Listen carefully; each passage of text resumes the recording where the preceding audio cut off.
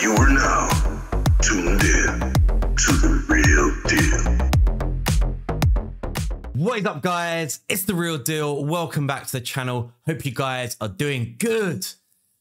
Damn, Ukko, he is so good. I've had to build him twice. He is one of my favorite champions. Good for so much content. Really good for Hydra and live arena. So we'll start with the Hydra build first. So I've got him in a reflex set and perception. I feel like reflex is definitely one of the best sets on him just because you have that 40% chance to reduce a random skill by 1 turn. And ideally we want that to be his A2. So attacks enemies and each hit has a 100% chance to remove 2 random buffs, place block buffs and decrease accuracy for 2 turns. I mean, that is just huge. Yeah, so when fully which is a 100% chance, just an absolute huge ability. And that's why we love him. That's why he's great. Yeah, so let's just talk about what other sets you could put him in. Speed, obviously, is a great set because you do want him to be fast. Perception is also a really good gear set. So regeneration, if you don't have like a healer or you find he's dying a lot, you can definitely put him in a regeneration set as well. I would actually avoid Relentless on him just because of the Head of Wrath. All of his abilities are AoE hitters. And basically, if you hit the Head of Wrath too many times, it's going to turn around and just smack your team. And we don't want to wipe. So that's one reason why I would not put him in that set. You could go with a Provoke set as well. I'd rather just bring in a Provoker. But I know some people do put him in a Provoke set as well.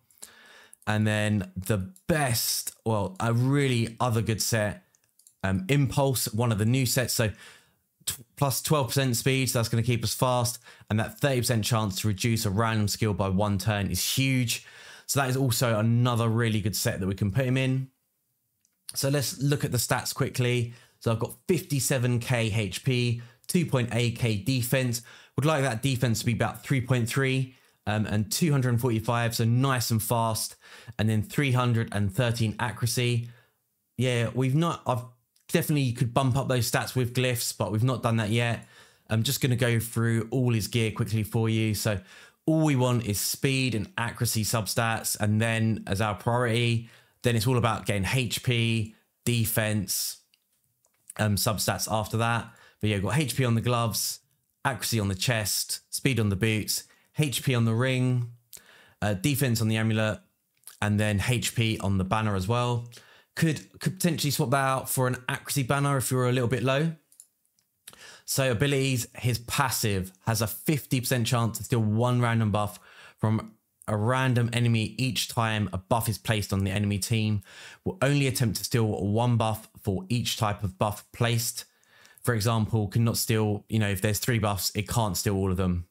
But yeah, any stolen buffs become protected and protected buffs. So really, really useful. So you can still bust from the Head of Mischief, and he'll spread them across the team as well. Really, really powerful, really, really useful. And yeah, and he also has a revive all dead allies with 40% HP, then puts block damage on them for 1 turn. Also places increased speed buffs for all allies for 2 turns. Will also place increased speed buff if there are no dead allies.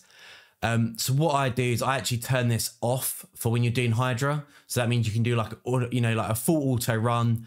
And if you do want to keep an eye on it, then you can revive the team. Otherwise, he'll just use this ability and he prioritizes it over the A2, which I think is really stupid.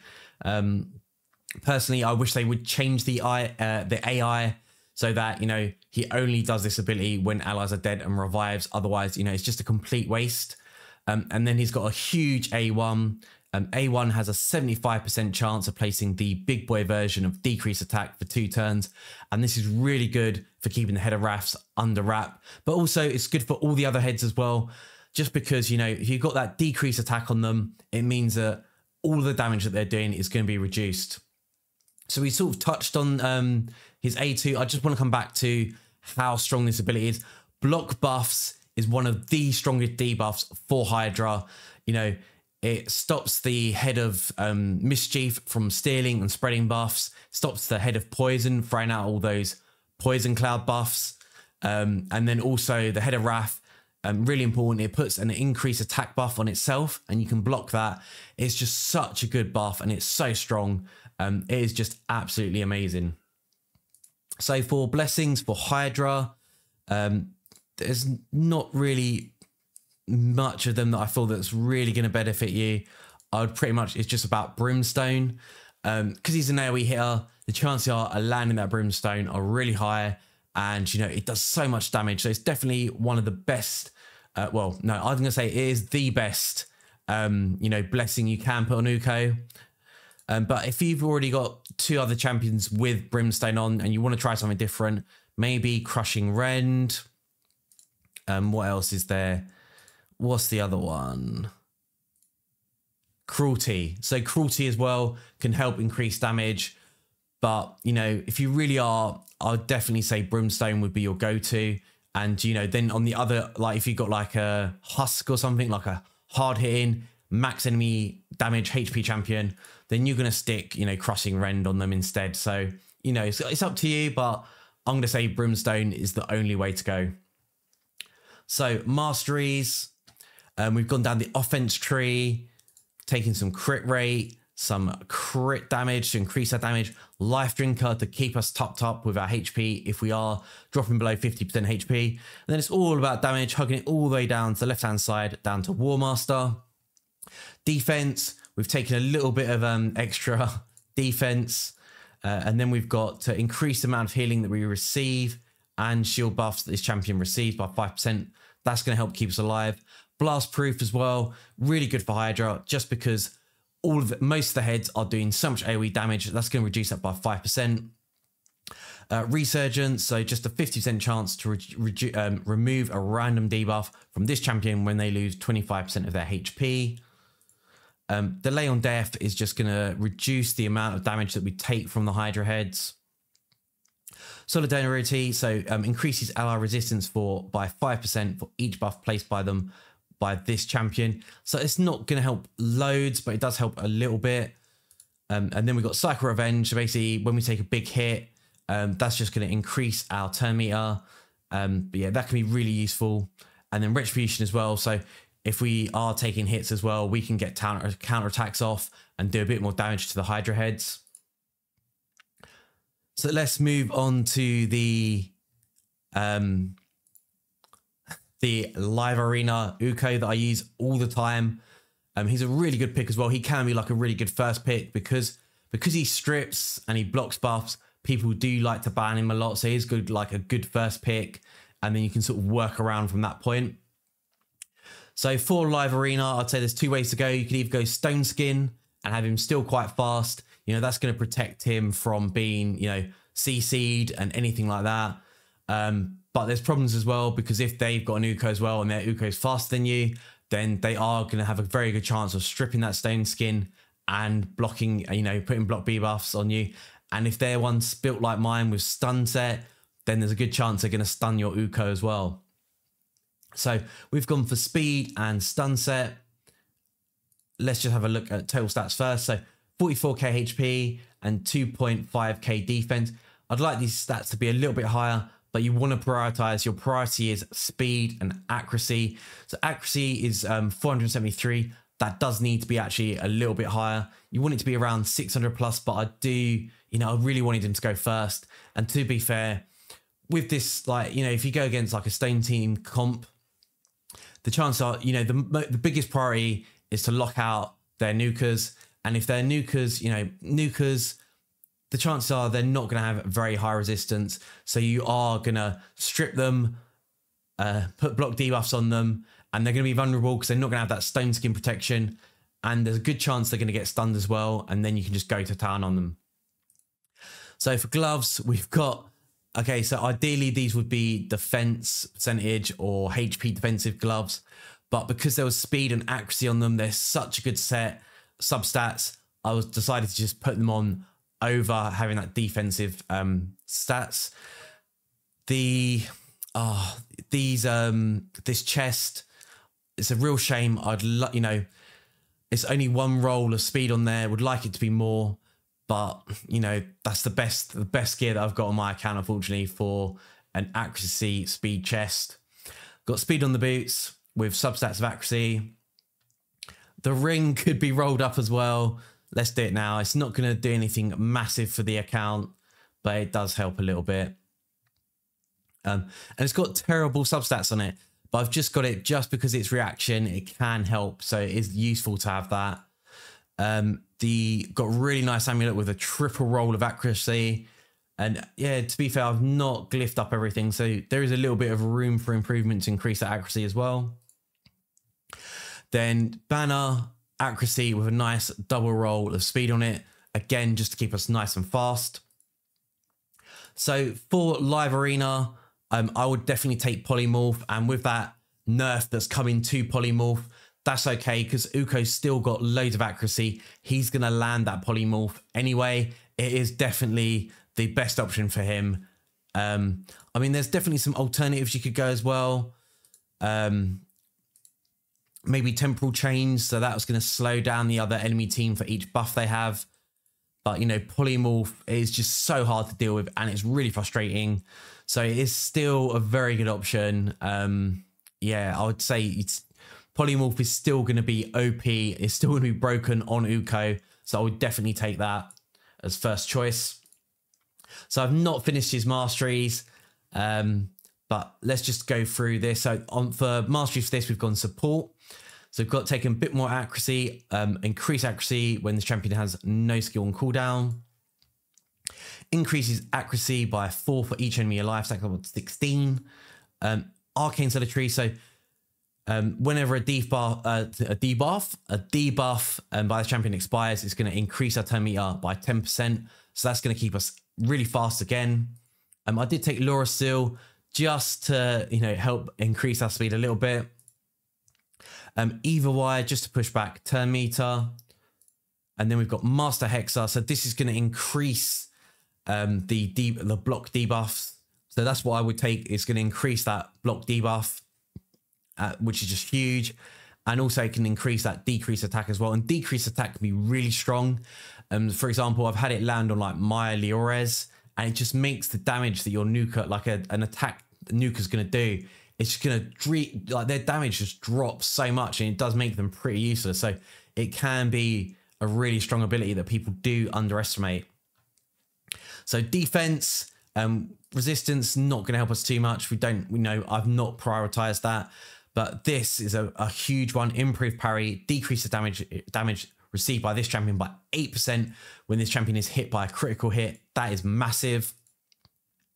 Rejuvenation's not going to do too much to us, to be honest, but it's just so we could work our way into Resurgence, and then into Delayed Death. But yeah, Cycle Revenge is definitely a good one. So again, we'll be you know, if this gives us a chance to cut in if we do take a critical hit and increase our turn meter. So yeah, Cycle Revenge, and then we're taking Retribution to get those counterattacks off, to potentially get more stuns off, and also that decrease attack. And because he's in a stun set, you have to take Fearsome Present. So that's going to increase the chance of placing a stun by 5% from artifacts. So that is going to be huge. And yeah, definitely worth. And it also increases the chance of landing sheep debuff as well. So that is going to be huge. So we've looked at the builds. Let me just show you like a screenshot of Hydra for Ukko, and then we'll look at some live arena with him as well. And we're back, guys. So Hydra Nightmare, 36.77 mil. But yeah, so it's a very, very close one. But you know, I was sort of, it was full auto, and I was like sort of not paying attention, and I was sort of doing stuff. You can see that little thing on the phone. That's my, to the left, that's like my auto clicker. So, you know, I was just like, it was on my phone and stuff. But yeah, you can see like Ukko is doing so much for us. It's just, you know, this is like a really good team. It's all built around speed, but Ukko is coming in clutch. That, like, again, that block debuffs is just doing so much for us. He's not the best for every Hydra though. So if you get a rotation where it's spirit affinity, he's going to struggle. You know, he's going to die a lot, especially if the head of Wrath has spirit. And he's also not going to land decrease attack and that block debuffs as much as we'd like. So that is going to cause problems, but otherwise he's still such a solid choice for Hydra. And now for my favorite bit, let's look at some live arena. So these are some old screenshots from live arena. I was in the top 2000 at the time when I was taking these screenshots. But you can see that this is a really strong team we've come up against. Candrathon, Ukko, Yumiko even, Liores and Python, and we just absolutely destroyed them. So Ukko obviously came in first. He would have stripped the entire team and then locked them out as well with the stun set. Also, huge counter to Candrathon and Liores, both really annoying champions. And be able to put block debuffs on them, stops Candrathon from being able to put Perfect Veil on himself, and he gets loads of damage and protection from that, from his passive. And then also we stop Liores from being unkillable. And then Romantu obviously pairs up really nicely with Ukko as well. They are a great combo. So obviously if Ukko doesn't get the strip, then Romantu, there's a good chance he's going to get the strip.